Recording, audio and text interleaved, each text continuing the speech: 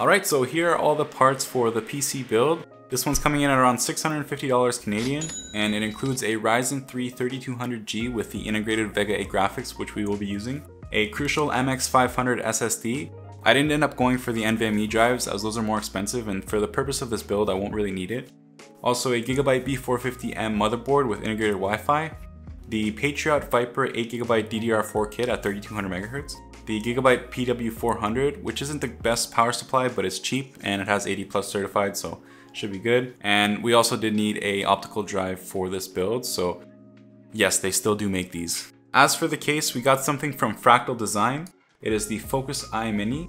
And what makes this case a little bit more special is that you can't really buy these. The store owner mentioned they struck a deal with Fractal to sell this case as a standalone, since it's only normally available for pre-builts. Even on the box it says for system integration only. So I didn't know if there was going to be any oddities when opening it up, but everything seemed pretty normal.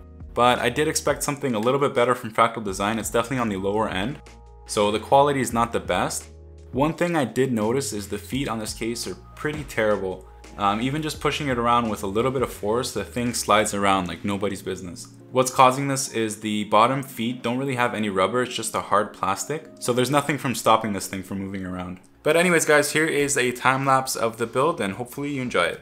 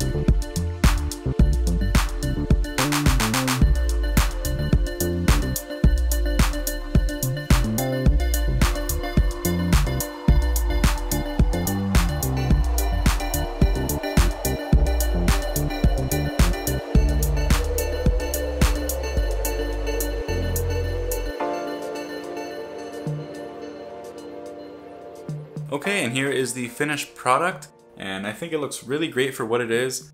Now the actual purpose for this build is just to print receipts. It's going to be at an office setting, doing some light Photoshop, maybe a little bit of Word and Excel, so not much gaming is going to be going onto it. But you could definitely game on a system like this. With a 3200G, it's a great option for a little bit of mid-range gaming. And as long as you have high frequency memory and anything above 8 gigs should be good enough. So the cable management, there's not really much room and they don't really give you a lot of options, so I kind of had to zip tie the cables onto other cables, so kind of like anchoring it.